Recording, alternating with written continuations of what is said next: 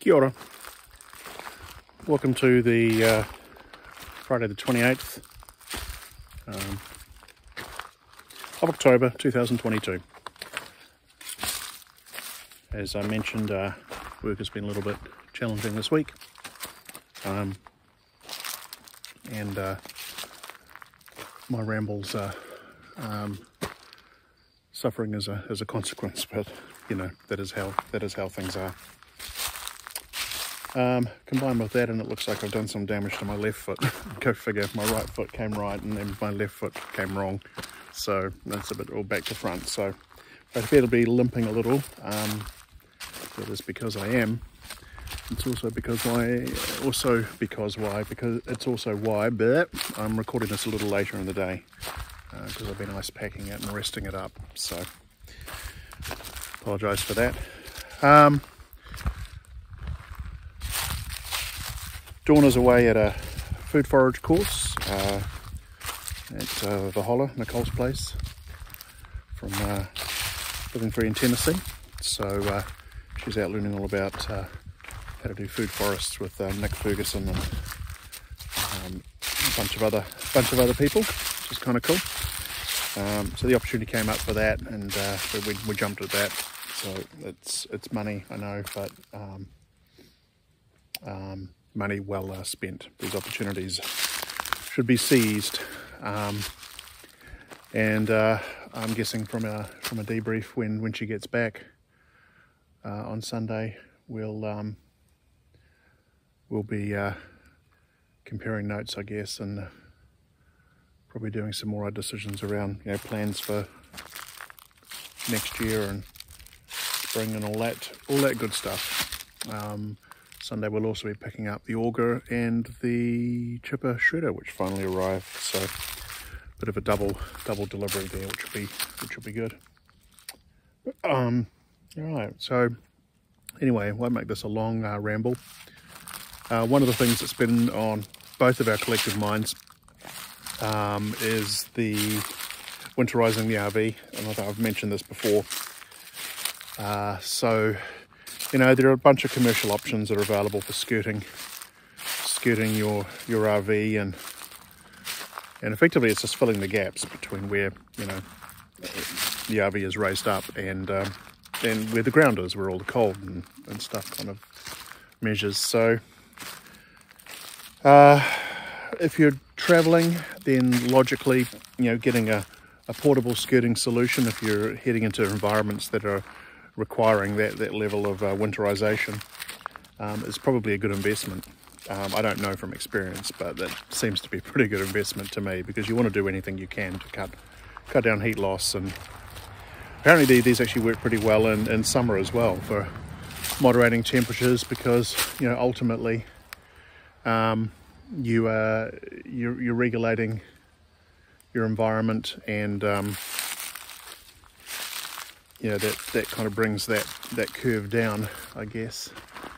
But anyway, our immediate concern is winter, so it's getting a bit colder in the mornings, and we want to cut down on heating. So we will be looking probably at the straw bale option. I've just been mathing it out today. I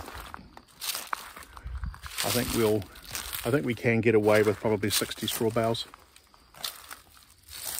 We may actually get away with fewer than that. The challenge is, you know, the height of the straw bales. The typical straw bale is about 24 by 12 by 16. Though, depending on where you get them from, that can vary. But we know this from experience.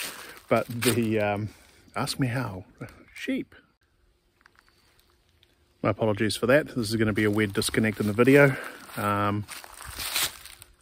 I stupidly had my music running on my phone and got back within Bluetooth range of the speakers in the RV.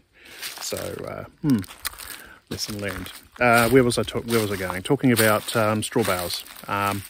So yeah, so your typical bales 24 by 12 by 16. It's going to make for a strange blip, because I'm not going to bother editing this. It'll just be like random strange event happens at the end of video, and then, oh, lo and behold, back again. I'll stick a fade or a dissolve or something, and it'll be fine. So, all right, mathing again.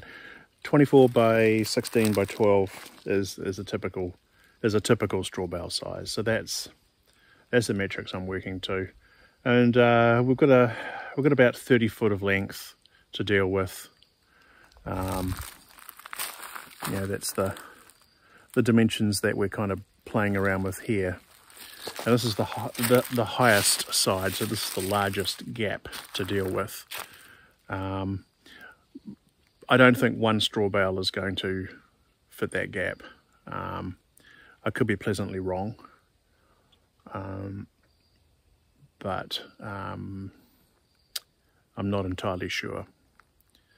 So part of me is along the lines of I should allow for double the amount, but then the other side is we have to have access to our storage compartments, and we don't want to cover up things like the behind me hot water heater, and there are various cables and things like that as well. So it's a little bit of a tricky one. So what we will probably end up doing, I think, is doing what we need to do to basically make it work. So we're probably going to have to halve some of the straw bales perhaps to make them the minimum gap. We'll just have to see anyway. So anyway, bottom line is I don't think we're going to need more than 60 straw bales for the whole thing, and that's allowing for double the number along each length and on the rear of the RV for double heighting. And having said that, and we probably don't even need 50 straw bales. We probably get away with 40, because we do need to leave gaps to get in. And on the other side, I've got access pipes and things like that. So, you've got to be realistic with these things. But we shall have a crack at it and video the results as always, and just for posterity, and we'll see if that makes a difference. If I get a chance, I'll try and actually do some temperature measurements, but it's a bit up and down at the moment, to be honest. So kind of hard to say whether that will actually work. Anywho, that's today. Really, is just thinking about resting up and thinking about the next steps for winterizing the RV. I will mention that the straw bale bags will go into probably heavy duty outdoor contractor bags to be wrapped up and kept dry, and also to keep rodents and things out, because they like straw. As I said, we have to be able to get underneath the RV if we need to. And the other side of it is that putting them in bags minimises the the chance of errant gas leaks causing fires in straw, which is not a great thing. Little pig, burn my house down kind of stuff. But the end result will be probably a little clunky, but it should do for this initial winter. Longer term, assuming we don't need to move the RV, we may actually even consider using it as one of the experiments for earth bagging. Replace some of the straw bales with earth bags, and that'll give us the opportunity to get some of the frames in place for sifting and all that kind of stuff. I have a root cellar in mind already for that, which I'd like to kind of get done, and then that'll probably double as a tornado shelter.